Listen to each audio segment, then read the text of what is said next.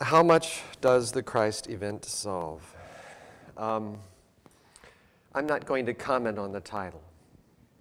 I'm just going to let that percolate during the lecture, and we'll see where we end up at the end.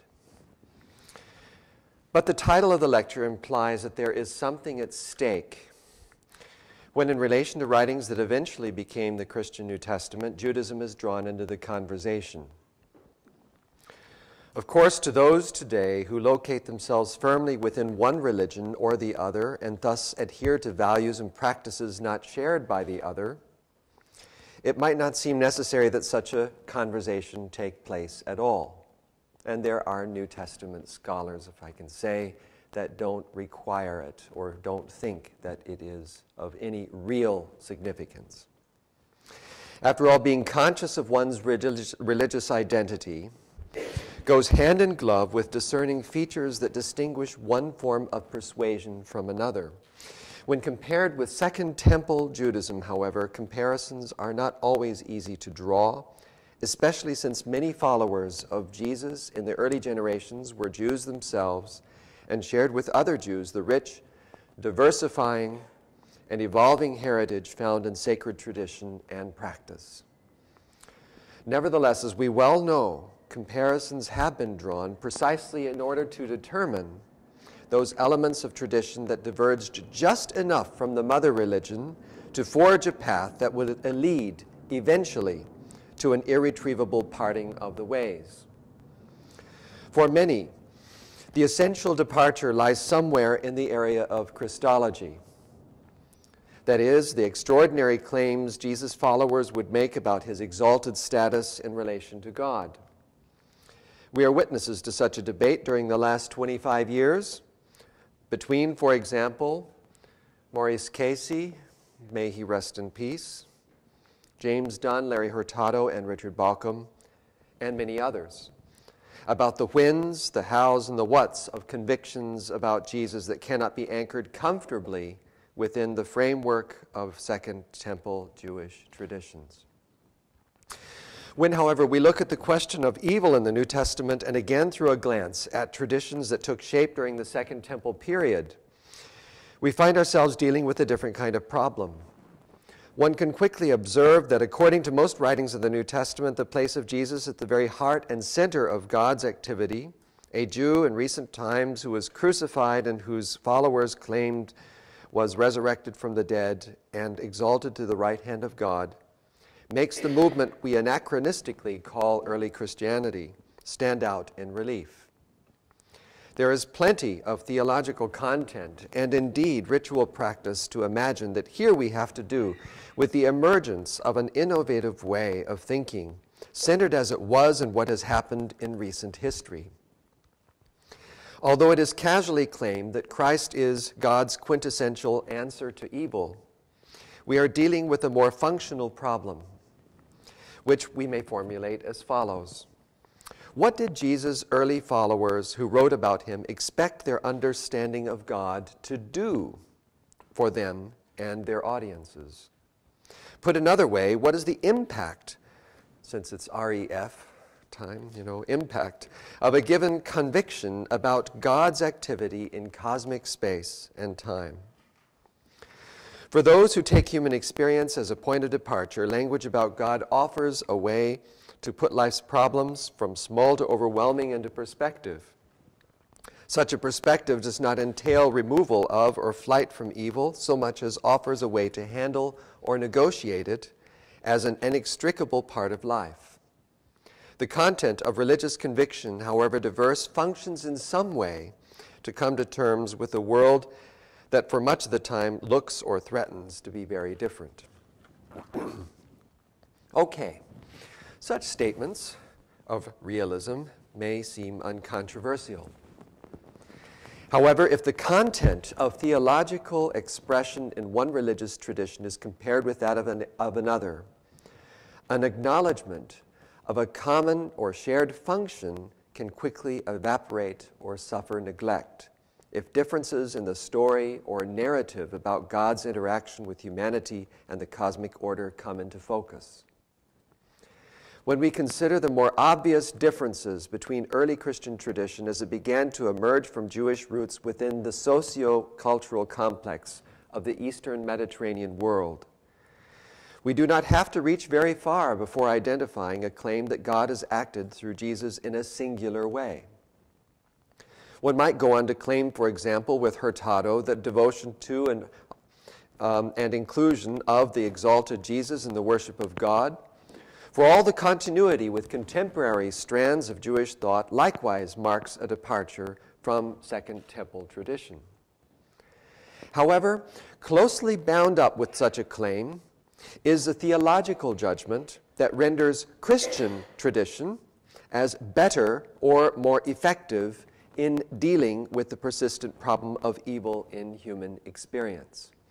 I'm saying that a lot of what New Testament we're all bound up, not only with our descriptive task of what is going on in these documents, but when we do religious comparison of religions between our set of texts in the New Testament and our set of texts that lie outside the New Testament, not least Second Temple literature, we find ourselves working hermeneutically underneath the surface.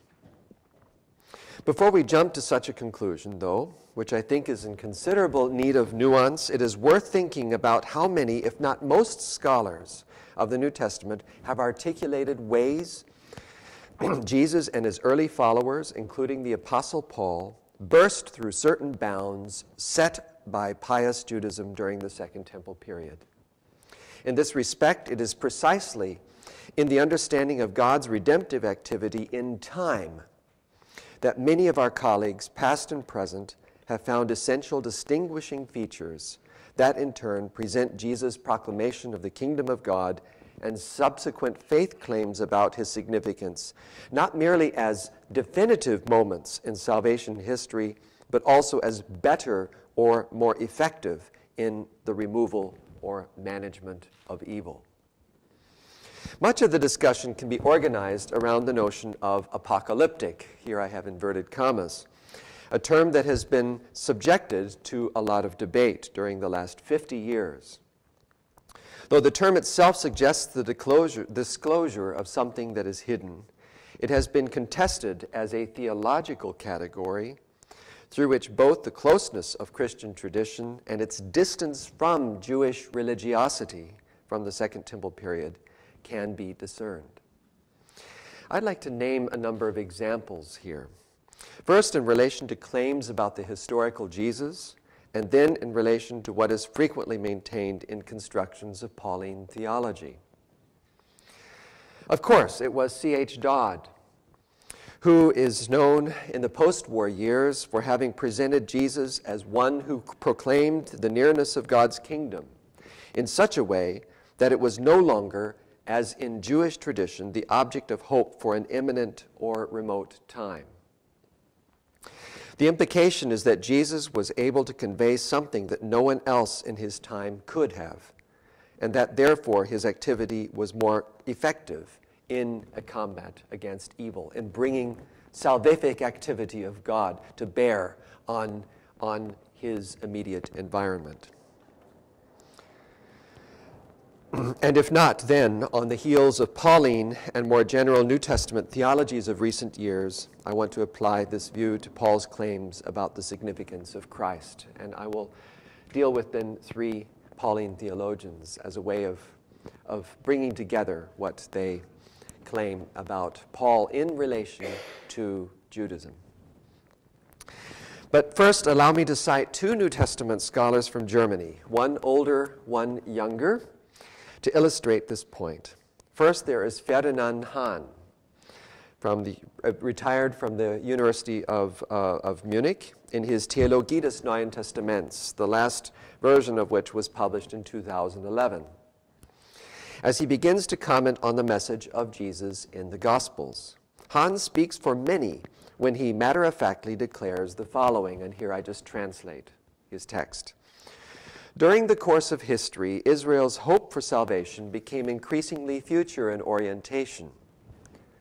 Salvation could only be partially obtained at the earlier period, in the present, while the notion of future salvation gathered strength. This emphasis developed to such a degree that in Jewish apocalyptic tradition, Jewish apocalyptic tradition was essentially empty of salvation, as far as the present is concerned, mit einer völligen Heilslehre der Gegenwart gerechnet wurde, with the result that hope could only be realized by a decisive act of God. The future character of God's activity is supported by the notion of this age, in which God's reign cannot become a reality, and the current world, that the current world and time for salvation to occur at all must be replaced by an age to come, when things will be different. End of quote. A younger example of such an attitude comes to us from Michael Tilly, current holder of the chair for Neues Testament und Antikes Judentum in Tübingen. In his otherwise very good little book on apocalyptic, published in 2012, I quote, "From a socio-religious perspective, early Christianity shows many parallels with Jewish apocalyptic. Nevertheless, the claim that there is unbroken continuity between apocalyptic and Christian faith, or that apocalyptic is the mother of Christianity, as Käsemann maintained, is questionable. Christian faith is in no way simply shaped by an apocalyptic worldview. The most important difference between the early Christian kerygma and Jewish apocalyptic has to do with the early Christian conviction regarding the activity of God in the world and in history. Determinative and descriptive of early Christian apocalyptic is the already of God's salvific activity. This very point is in tension with the understanding of the world and eschatology of Jewish apocalyptic. History is, for early Christianity, no longer the place of godlessness, as it is in Jewish tradition, and a lack of salvation. Christian faith is not only grounded in the hope of the coming of the kingdom of God, but at the same time is a recognition of the historical reality of salvation, that is in Jesus." End of quote. Do you see what's happening here? If salvation is present in Christian tradition in a way that it is not in any part of Judaism, then an underlying assumption may be a form of what I would call existential supersessionism, brought to bear on our texts from antiquity. Christian faith did it better. That is, it dealt with the problem of evil better, amongst other things, than Judaism. The words of Hahn and Tilly are not isolated opinions. I'm sure many of you can recognize other literature, and when you've heard things like this, even Norman Perrin and others, you don't have to go very far. And it repeats itself in almost every introduction to New Testament, or even theology of the New Testament that is published today. That may be too sweeping, but I think it's not far from the truth. They reflect, by and large, what many, if not most, Christian theologians and scholars in New Testament studies ultimately think about how early Christian apocalyptic tradition relates to its Jewish counterpart. To emphasize how pervasive this approach is, I'd like to offer a sketch of the problem in relation to Pauline scholarship before offering a suggestion about how Jewish apocalyptic tradition may be reread or understood.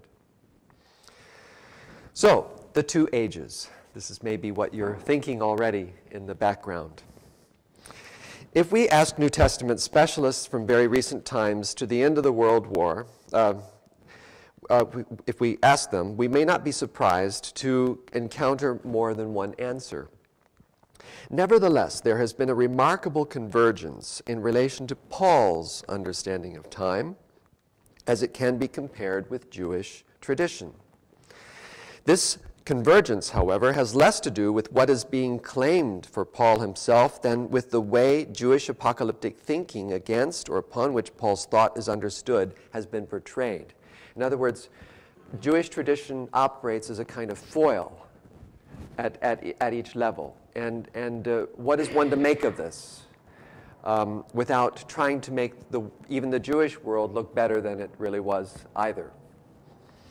Drawing mostly on the scholarly work of influential studies of ancient Jewish apocalyptic, including those of R.H. Charles in particular, who who spoke very casually and wrote voluminously on the doctrine of the two ages, largely taken from rabbinic tradition and imported into the earlier period. Literature on Paul has regarded this doctrine of the two ages, in which one age follows or succeeds on the other, as the essential Jewish framework within which Paul's, or in relation to which Paul's gospel was engaged. The two ages Paul is seen to have modified consists respectively of the present age and the future eschatological age to come. The former is a time marked by evil manifested through suffering and wrongdoing within the created order. The latter envisions the establishment of divine rule that will wipe out evil and put to right all wrongs and injustices in line with God's purposes for the created order. Of course, it has been recognized that construals of time and Second Temple Jewish literature cannot be simplified into such a bipartite scheme. It is noted, for example, that the age to come could be understood in some sense as a return to primordial time, and would thus not merely manifest itself as an unprecedented future age. That's something we want to return to a little bit later.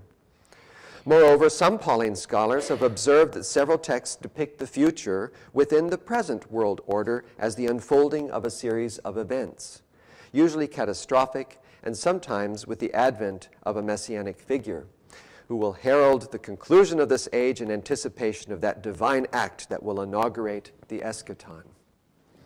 Now, there's no need to question the existence of the notion of a distinction in Jewish apocalyptic and related literature between a present age and a future world order. And we've already heard some papers that relate very nicely to this scheme. There's also no need to question whether this understanding of time can be nuanced in the ways just mentioned. However, it is helpful to discuss 2 points. First, what it means to talk about the way Paul has appropriated such an outlook. And in view of this, second, whether in fact more can be said about how some Jewish writers, I won't list them here, could think about time. First, we look at what the positing of 2 aeons as a major way of understanding Jewish apocalyptic thought has meant for several influential Pauline interpreters. I've dealt with a bunch. I'm boiling them down to 3. Ernst Käsemann, J. Lewis Martin, thank you, Jamie, and James Dunn. Be nice if he were here. Acknowledging the risk of oversimplifying the differences between and nuanced arguments of each of these scholars that they brought to their readings of Paul, I think it is possible to identify a common thread amongst them in relation to the apocalyptic undercurrent that has shaped their work. In sketching this, I am less concerned with what Jewish traditions influenced these New Testament scholars than with the assumptions they have made regarding what these traditions could not have included. To get a foil is to say things are not there, which in fact might be there if we look just a little bit further. Käsemann. Maybe I don't need to say anything about Käsemann, but I'm going to here. His views on the righteousness of God in Paul as the invading power of God, and his claim that the apocalyptic was the mother of all Christian theology are well known. Lying in the background to these claims is the apocalyptic ideal of 2 aeons, which Paul presupposed. Exegetically, Paul's adaptation of this scheme is vividly illustrated in Romans 5, in which Adam and Christ are antithetically juxtaposed. Whereas Jewish apocalyptic consigned salvation to the future, the advent of Christ, and in particular Christ's death, makes it possible for this to be realized in the present obedience of those who are waiting for this moment, who hear, I'm quoting him, and accept the prophetic proclamation of the standards of the last judgment and pass it on to the whole world, end of quote. What in Jewish apocalyptic is remote has already begun. Paul's reception of the 2 aeon schema involves a serious modification of the dominant Jewish view, resulting in a new form of apocalyptic in which we have to do with a distinctive worldview capable of speaking about eschatological salvation and life in the present. Instead of a Jewish scheme, which contrasted between primordial time and the end time, the present age of death is in Paul's view confronted by Christ, who is the author and representative of the new eon, In other words, for Paul, the end time has already begun. For Käsemann, it is appropriate to speak about Jewish apocalyptic in relation to Paul's theology in two ways. It is a perspective that remains nourished by eschatology, and second, views the cosmos as a place in which divine power, the power not anticipated by Jews until the eschaton, as having broken into the world. The present, then, is one of conflict between the power that comes from the gospel and death that is shared by humanity. Käsemann did not allow the logic of an antithetical typology of Adam and Christ to be determinative for Paul. The advent of Christ did not do away with the ongoing power of death in this world. Against what Käsemann refers to as the Hellenistic enthusiasts of Corinth, Paul's thought retained an eschatological edge. Christ inaugurated the end time, but the ultimate conclusion of things remains outstanding, a reality that could be placed in service of primitive Christian paranesis and would do so for Paul. The universal realization of the advent of life through Christ is now a summons for Christians to confirm in their personal life the change of eons that has already been effected. Käsemann acknowledges in principle the complexity of Jewish apocalyptic thought. However, Paul's language draws from the eschaton into the present the conflict between death and life in a way, presumably, in a way that did not have any real precedent in existing Jewish paradigms. Käsemann did not explicitly claim that Paul's adaptation of Jewish apocalyptic eschatology was not anticipated, perhaps because it is precisely this aspect of Paul's indebtedness to Jewish tradition that shaped the distinctive of his theology. However, inasmuch as Paul worked out the significance of Christ in relation to his Jewish heritage, what distinguishes Käsemann's Paul from Jewish apocalyptic thought is nothing less than radical, and indeed innovative in terms of the history of religions. J. Lewis Martin. Käsemann's understanding of apocalyptic in Paul, while drawing heavily on its eschatological component, nevertheless reflects a use of the term which, when used casually, begins to take on a life of its own. Apocalyptic in Käsemann could thus refer to a worldview in which powers are in conflict, while for others it denoted a view of the world in which hope has a key role to play, especially since the complexities of suffering, sin, and death are neither being vanquished nor necessarily find any tangible reckoning. J. Lewis Martin's understanding of apocalyptic takes the matter one step further. For him, it operates as a key to epistemology, and I don't even think today he would back off from that. And there's much in me that is very sympathetic to what he is doing with Paul, but not with Judaism. Rather than allowing the term simply to denote the eschatological future, Martin draws on the fundamental meaning between the word to reveal or to uncover, to emphasize the recognition of a divine disclosure that pertains to both the present age and the age to come. The perception of the one necessarily involves the perception of the other in Christian tradition. If history as Paul knew it is to be brought to end by God, it is because the present world order is being comprehended as essentially evil, Galatians 1:4. Apocalyptic is thus the conviction that God has now given to the elect true perception of both the present developments, the real world, and of a wondrous transformation in the near future. It involves a new way of knowing, both present and future. It follows for Martin that the revelatory solution in Paul's thought, if it is to be a solution at all, does not lie in the future, as with Jewish apocalyptic, but rather in the present. Therefore, it is possible for the death of Jesus to be regarded as a moment of divine unveiling that confronts and in turn unmasks the world as it now exists. This frame of understanding provided Martin with the way to present Paul's thought as a whole, and it explains also why he could read a letter like Galatians with its Christocentric orientation as no less fundamentally apocalyptic than the other writings of the apostle. Thus, even less so than for Käsemann, Martin's approach to apocalyptic does not obligate the interpreter to find any essential continuity with comparable or contrasting Jewish paradigms. Once things have shifted, there's no need to turn back the clock, as it were. The essential point has happened.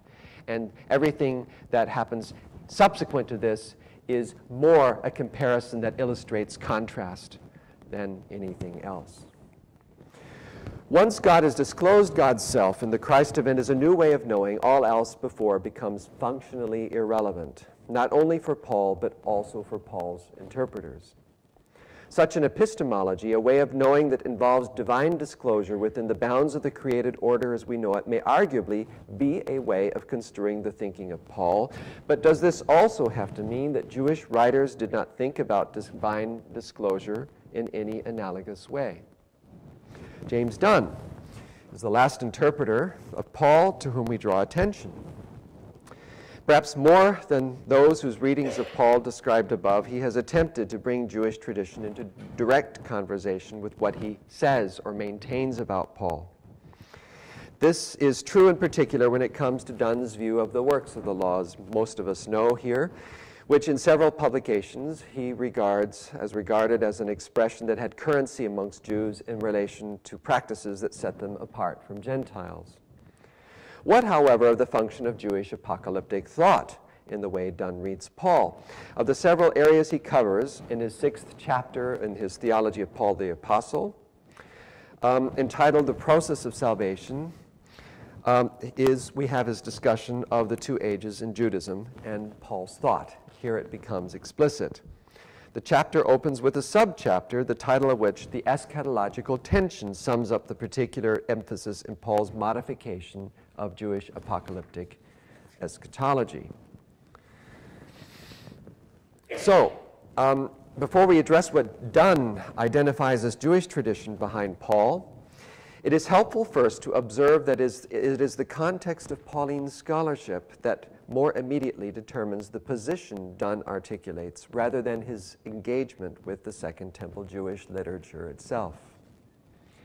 Over against readers for whom Pauline justification by faith translates into God's gracious, unmerited pronouncement of righteousness upon individuals, namely Stuhlmacher and company, and others, Dunn stresses that soteriology, rather than being given, denotes a lifetime process in which persons of faith negotiate between the power of the Spirit in their lives and the inevitable failures and sufferings that will always accompany them.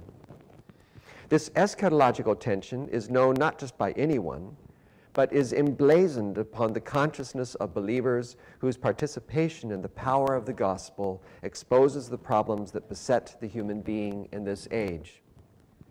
Now, Dunn presupposes, along with most interpreters of Paul, a Jewish schema of 2 ages in relation to which the particularity of the apostles' thought can be understood. Dunn takes for granted the view that Paul has modified this scheme by noting a provisional transition from the present age to the age to come in a parousia of Christ. Being in Christ is language that describes the position of believers who participate in this transition. This existence in a new state of being is not, however, what makes Paul different. The realism of Paul's view of life did not permit him to indulge in the already of the Christ event, in contrast, for example, to the strong in Corinth, and neither could Paul retain an eschatology that he had espoused before his apostolic call. And so here I quote Dunn again. The distinctive feature of Paul's theology is not the eschatology, but the tension which his revised eschatology sets up, revised from Judaism. Eschatological hope was a common feature of Paul's religious heritage, but an eschatology split in this way between a decisive already and a still not yet was a new departure. Paul's gospel was eschatological not because of what he still hoped would happen, as Jews do, but because of what he believed had already happened. The old and new ages overlapped. The old present aeon extends from Adam until the age to come, and during this time, death, sin, and suffering remain undeniable realities. The new future aeon is no longer entirely consigned to the future, but has had its beginning in Christ in such a definitive way that the future reality of judgment is guaranteed. The resulting overlap is the time in between. That is, it defines life in Christ and extends from the Christ event until the eschatological judgment that inaugurates the creation of a new cosmos. Dunn's understanding of the way Jewish apocalyptic influenced and was modified by Paul exemplifies what, for all their different emphases, is true for other interpreters we can consider here. Taken as the point of departure, his conviction about God's defining act in the death and resurrection of Jesus, the apostle is considered to have radically modified the notion of two successive ages. This modification represents not only Paul's particular contribution to early theologies that were emerging amongst followers of Jesus, but is also an innovation that is specifically Christian and, by implication, is unimaginable for Second Temple Jewish apocalyptic tradition. The point to evaluate here is not to determine which of the construals, be it Käsemann's, Martin's, or even Dunn's, is the more probable way to take Paul's thought into account. Instead, what I'm thinking here, and this has implications for how we work through the question of evil, is to reflect on whether or not a myopic focus on Pauline theology to the exclusion of other theological traditions, related traditions in the Jewish matrix, has resulted in a reductionistic reading of what some Jewish writers could articulate about the impact of God's past activity in creation on space and time of the present age, as well as on the imminent yet essentially different age to come.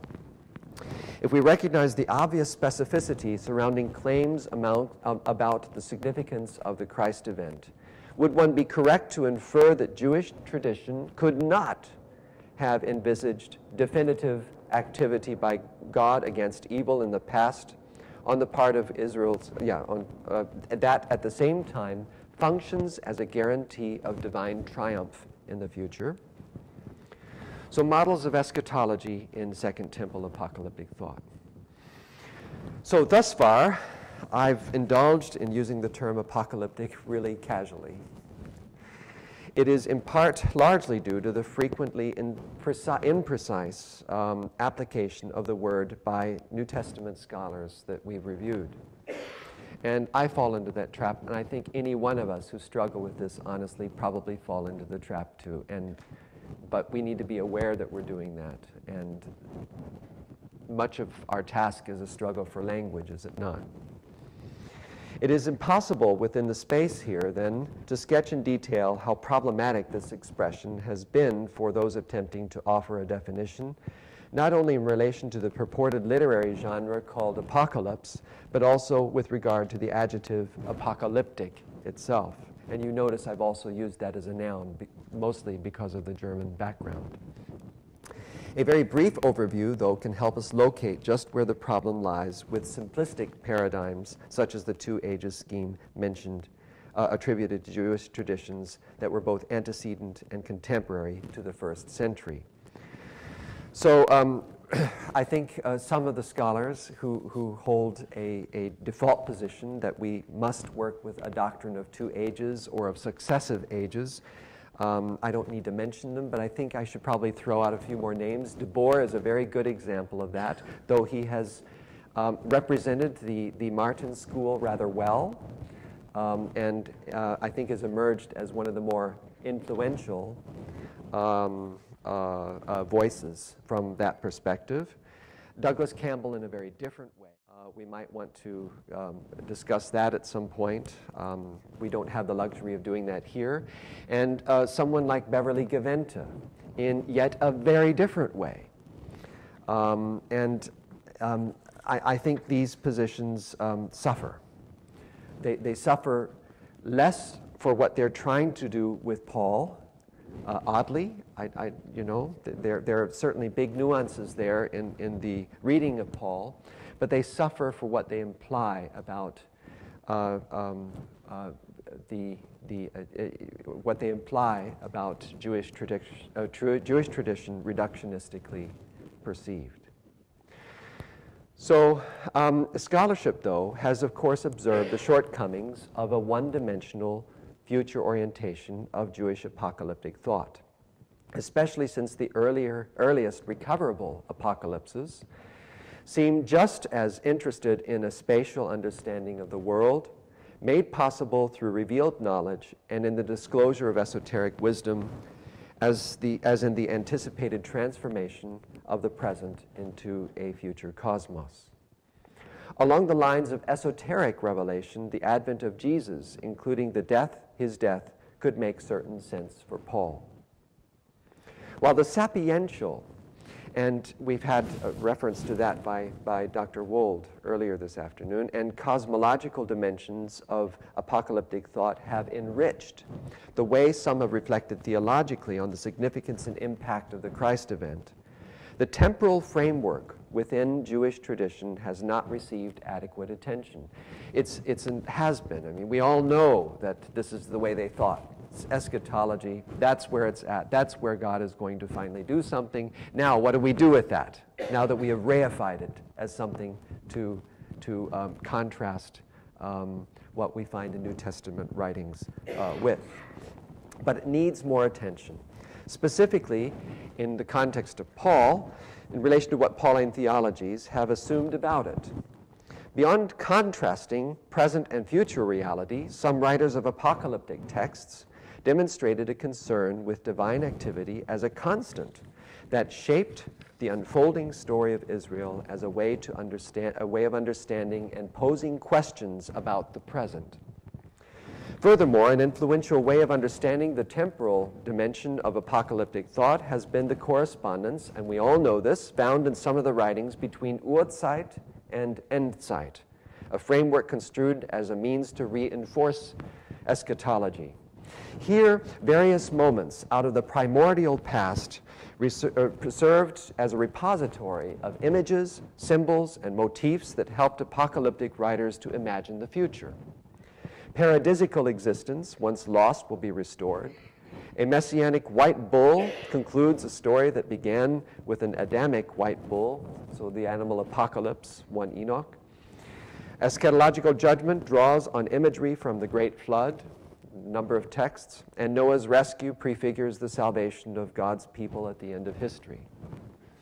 A basis for reconfiguring of primordial images, however, is not all that the sacred past has to offer, and here is where I go into new space.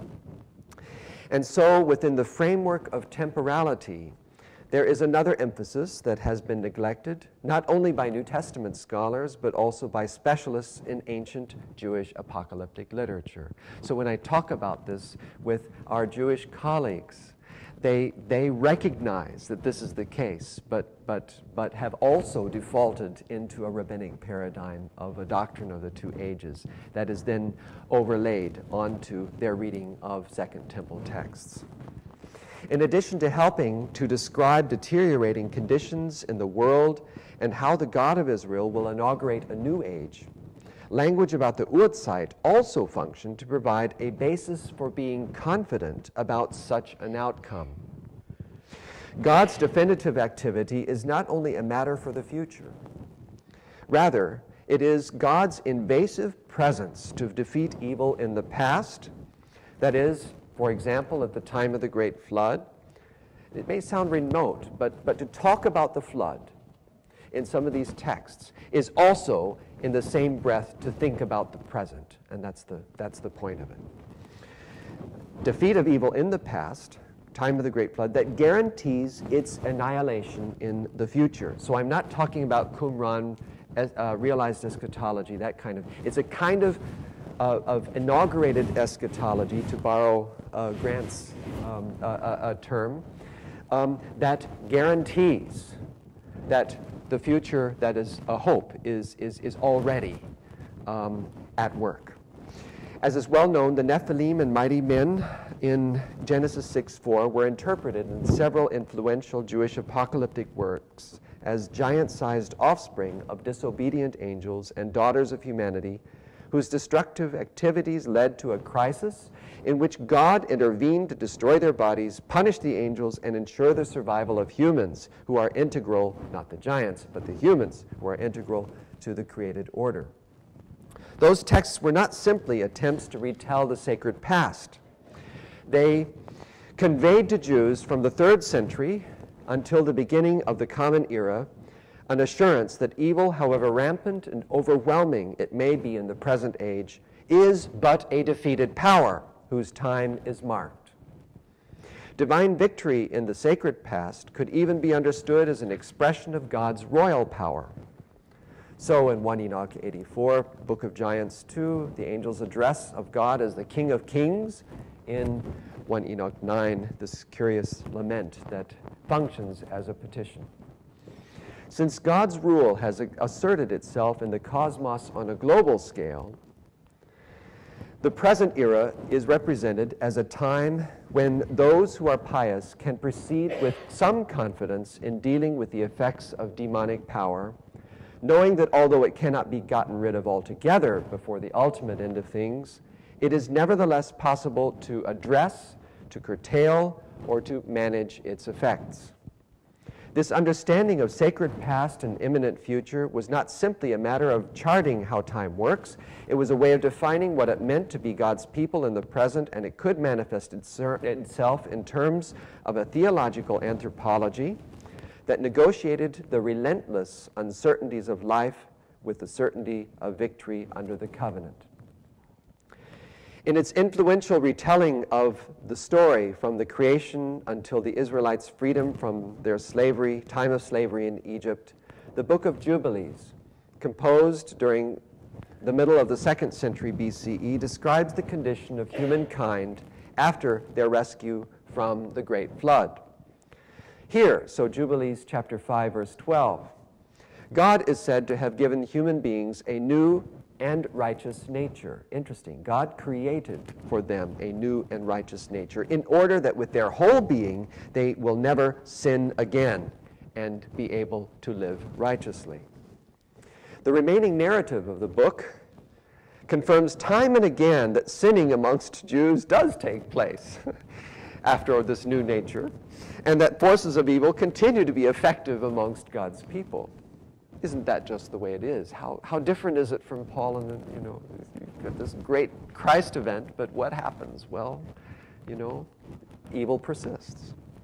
However, both this new nature and the defeated condition of demonic powers, so Jubilees chapter 10, continue to be manifest in the story. They anticipate the final result, namely the destruction of all evil, and with it the fulfillment of God's original design for those who are amongst the elect.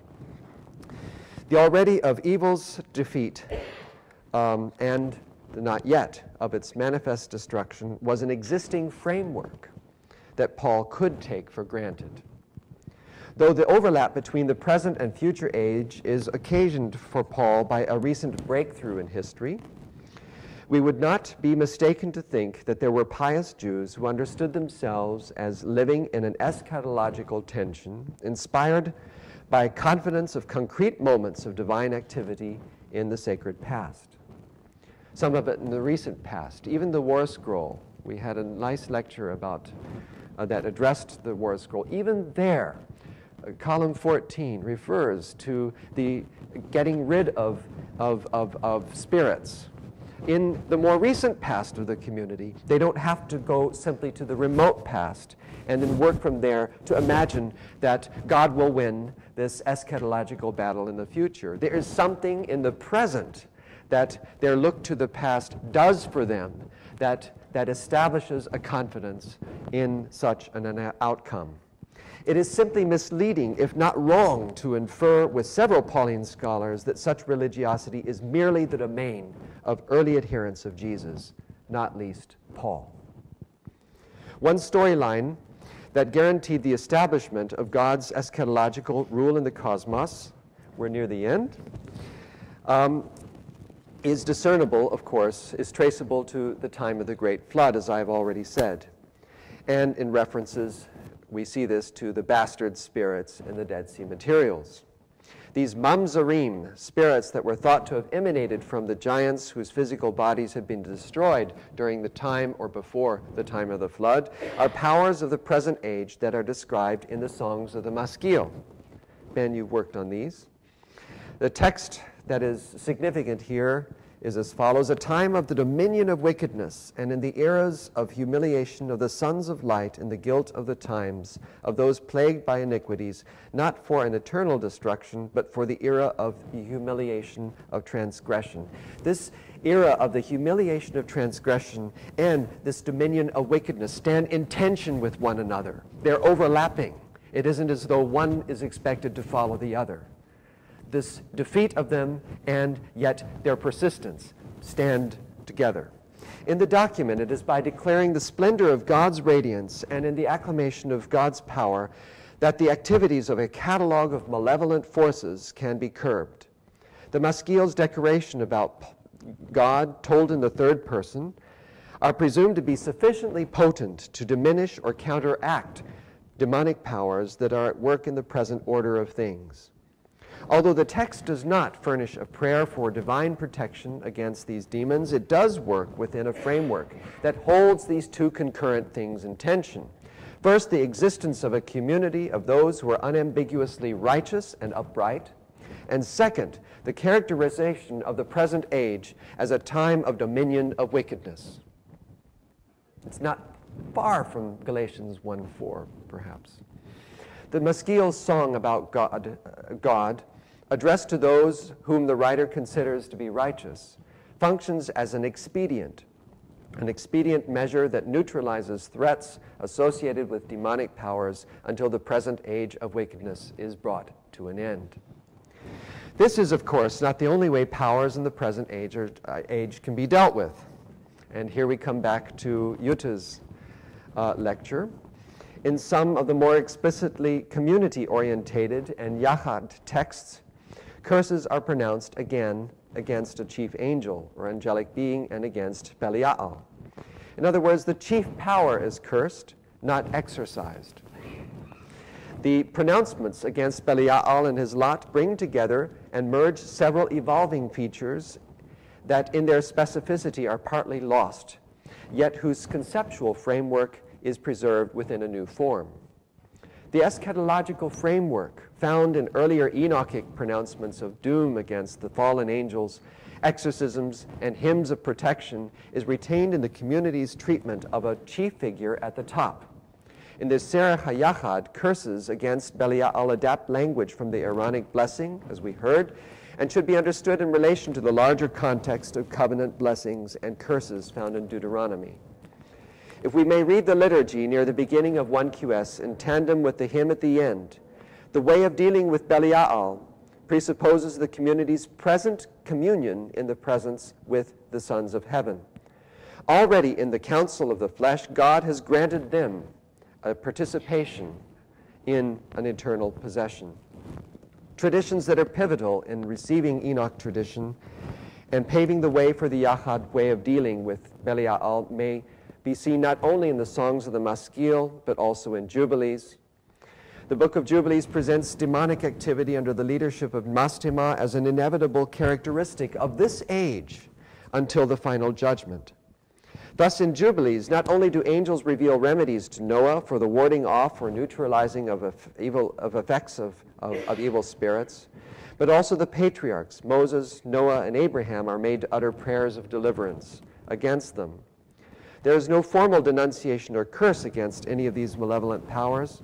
The Torah both frames and takes its place amongst these means of guiding Jewish communities along the paths of faithful obedience in anticipation of the end whose outcome is already known. The present is shaped by both an eschatological past and a future that loops back as an inclusio to bring God's activity in history to its proper end. The thing to get from these Jewish texts is that there's no flight attempt to escape the reality of suffering at all. Absolutely no. And when we look to even what is presented about Jesus in the Gospels, and even to Paul, there really is no escape either from from suffering. It's not really that Christology does it better.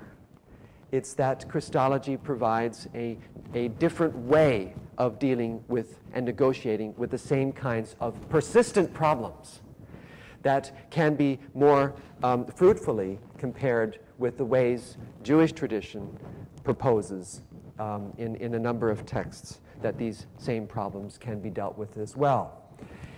Evil is never destroyed, not even when Jesus exorcises demons. It is simply relocated.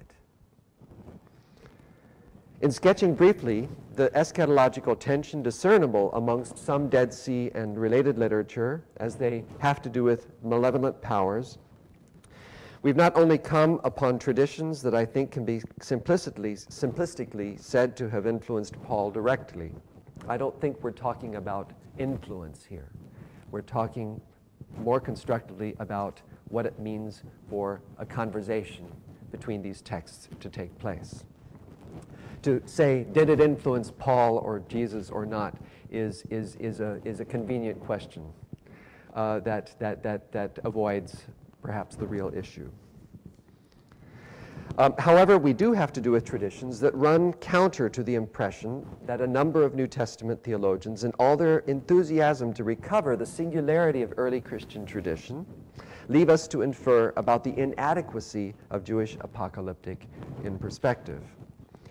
Significantly, demonic powers, however conceived, are not thought to be destroyed so much as they can be managed by pious Jews who already could understand themselves as living in a time between God's proleptic establishment of control over evil and the effective defeat of it at the end. To be sure, the Christ event, and perhaps even claims made by Jesus about God's nearness, were, as any claims that arose in particular contexts, a novum. But they were a novum that, in terms of religious history, were they a novum in terms of religious history that broke through to an understanding of time that had not previously existed in Jewish tradition or had no real continuity with it? So what I've attempted to describe here suggests that the notion of God's inbreaking rule into the present world order, whether as a message of Jesus himself, if one understands Jesus in this way, or one by Paul in relation to Jesus' significance, was not a flight from Jewish apocalyptic tradition. It was rooted less in an attempt to correct a Jewish apocalyptic idea of the two ages for Paul than it was indebted to the theological tensions known to and experienced by pious Jews as they negotiated convictions about the past with their expectations of the future. The corollary to this is the conviction that evil will certainly be destroyed, and that, in light of such a hope, means are given to negotiate, curtail, or to put its effects into perspective. Thank you.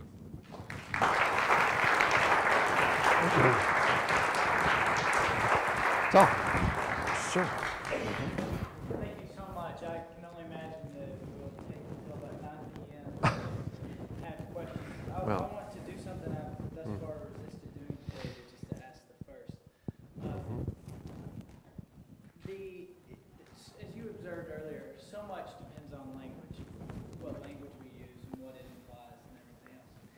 And I'm wondering how what you've argued relates to a certain stream of Pauline scholarship, the whole debate over whether he works from solution to flight or flight to solution, right? And so, if you ask this question regarding the Christ event, which is in the background of much of what your discussion is, do we describe from a scholarly perspective? Is Jesus a Jewish answer to a Jewish question, a Christian answer to a Jewish question, a Christian answer to a Christian question? The reason I ask this is because if Paul works from solution to plight, it is his confession of Christ that creates the problem, right? So how, when so much is riding on getting the language on this right, should we just say Jesus is a Jesus answer to a Jesus question? How would you put that? That's such a wonderful question and a very, very good way of putting it. I think what the implication of my thoughts today is, if I were to slot in to one of those, I would want to say that in terms of perspective, it is a Jewish answer to a Jewish question.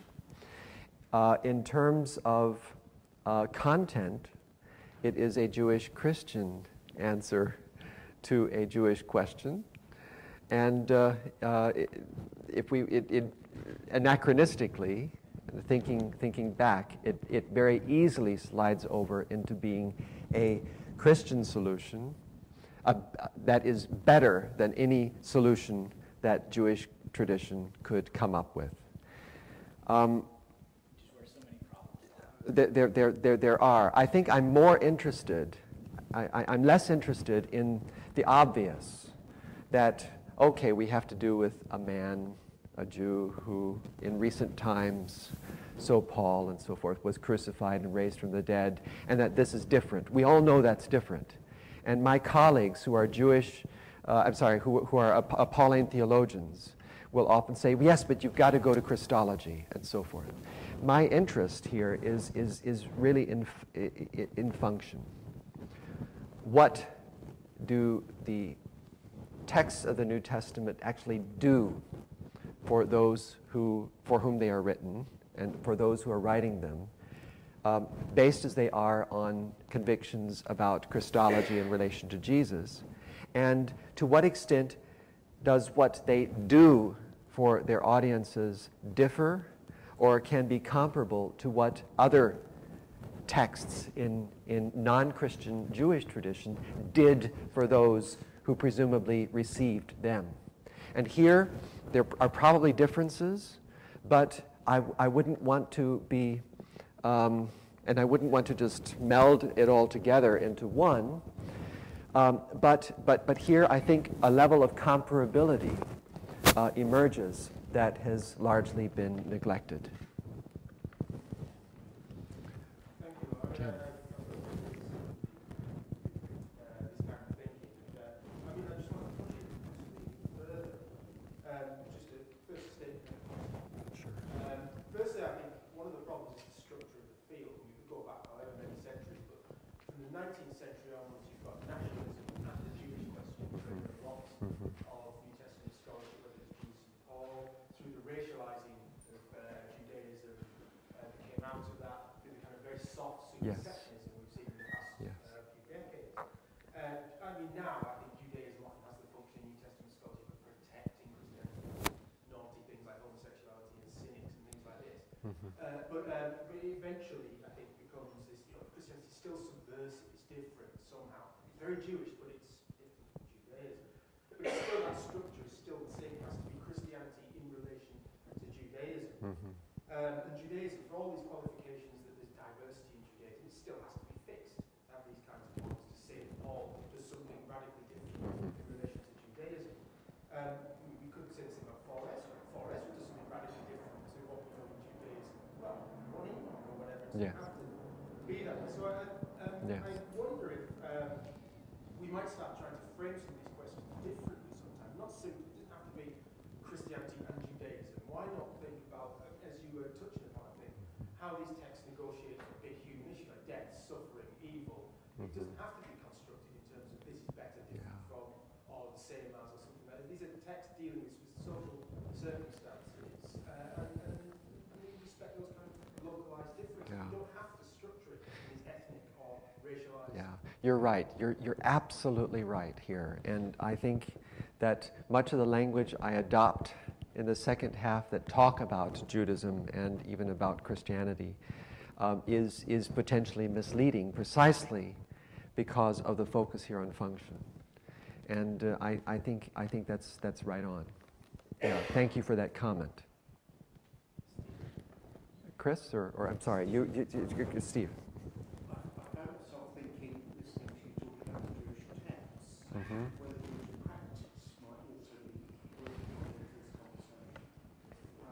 And the two examples that quickly came to mind were the festivals of Hanukkah, which celebrates the Maccabean revolt, and the festival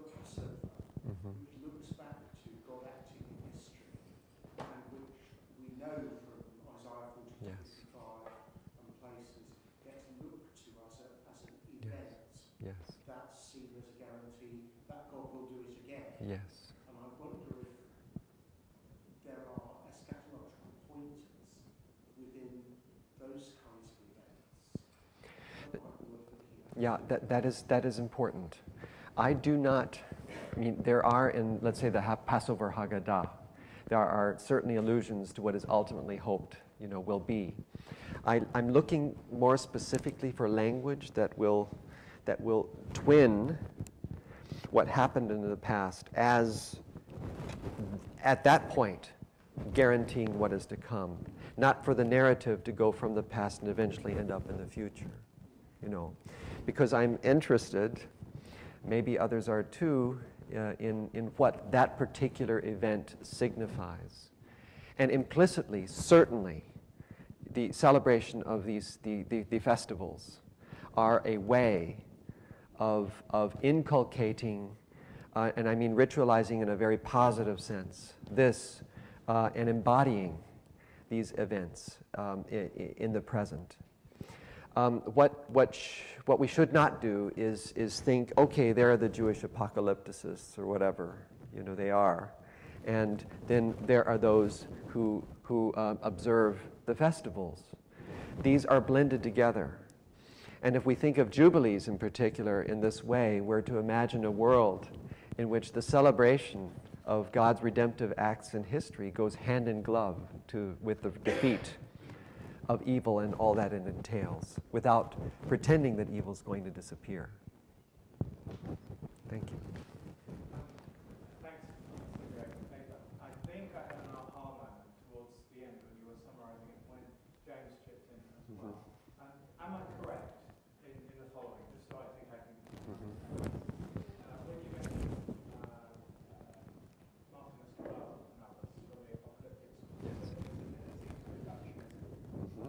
is that because they tend to see Paul and Judaism in comparative terms, as a contrast, rather than as a conversation about subject matters? Is that what's going on? I think largely yes. And, a lot of these categories and distinctions and whatever dissipate. They shouldn't dissipate altogether. I'm not trying to relativize any of these categories. They have meaning. But they dissipate when our point of departure is not Christian versus Jewish tradition, but the human condition. And that is scary because then we're starting to think about people of outside these religions as well.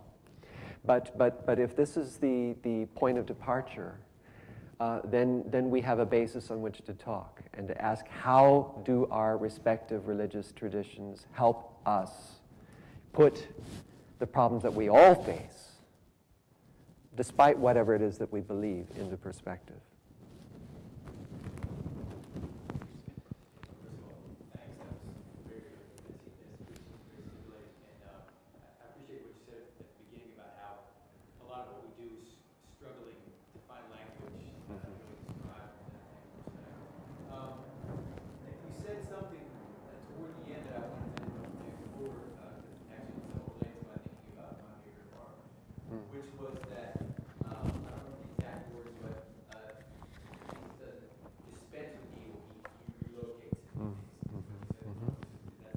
Yes.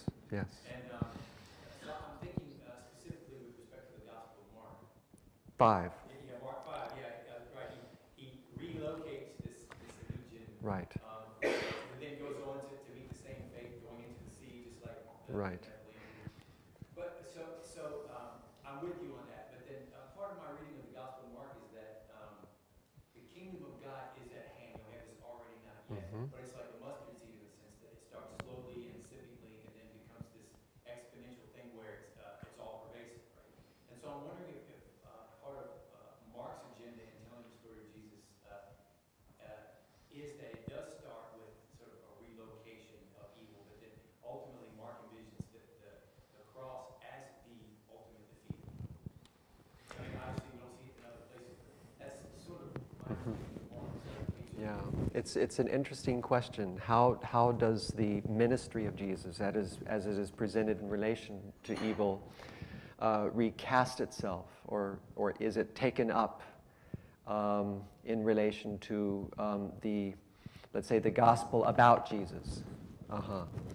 And really, I see very little difference in the pattern. In the death and resurrection of Jesus, okay, right, there we have something. But does it get rid of evil? No, it doesn't. It defeats it. So the claim, but it doesn't go away.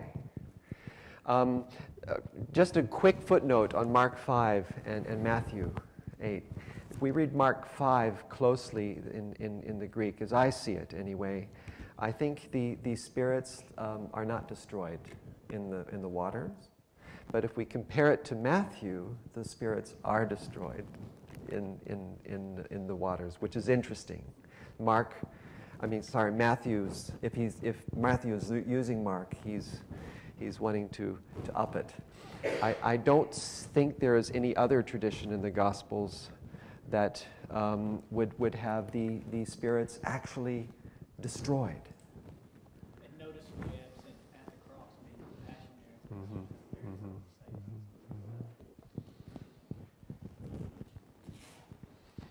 there. Dieter. Question I was thinking about when you're talking about the human condition, the function of texts in different traditions addressing this human condition, and the perception of those texts and their function. And I wanted to get your thought on the extent to which focus might be affecting the perception of function. What I mean by that is when you have the Christ event, death, resurrection, exaltation,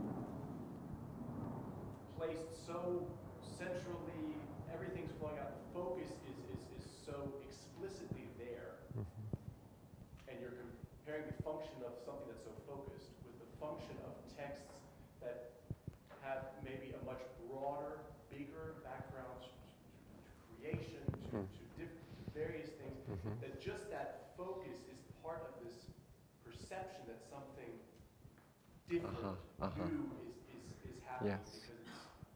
because so that in that way focus is affecting perception of focus. Yes. So let's just use these terms glibly. In Christian tradition, the focus on this one particular event as coming out is therefore raises the stakes on what it is expected to do. Whereas the recitation, the presentation of prayers of patriarchs, not simply for themselves but for their progeny, be it Moses, especially Noah and Abraham, audiences knew that they were prayed for by these patriarchs. I mean, that's what those texts actually do for them. They're not just praying for themselves. It's more dissipated. I think that's what I'm hearing you're saying. Yeah. And at least that perception. yes, but we shouldn't. I mean, yes, that's very true. But we shouldn't. That may be one way of explaining why there's so much hype in the early Christian tradition that seems to return time and again to this one a big event. But obviously, in Jewish tradition, in many of these texts, it's about storyline, and it's about what people do in the context of being God's people. And what people do is to see themselves in continuity with a story. So it is much more open-ended, in a sense. But there are aspects of this that need to be worked out more and actually more carefully. That's very helpful. Last question, Robin. Thank you. I have two very tightly related questions. One is I wonder if you could talk a little bit about a text like Daniel, which was very influential and has both of the features you're talking about, where there's an expectation of divine action, but then also there's a projection of divine action in the future in terms of how that works out historically. And then maybe the influence of a text like that, say, for example, in a text like 4 Maccabees, where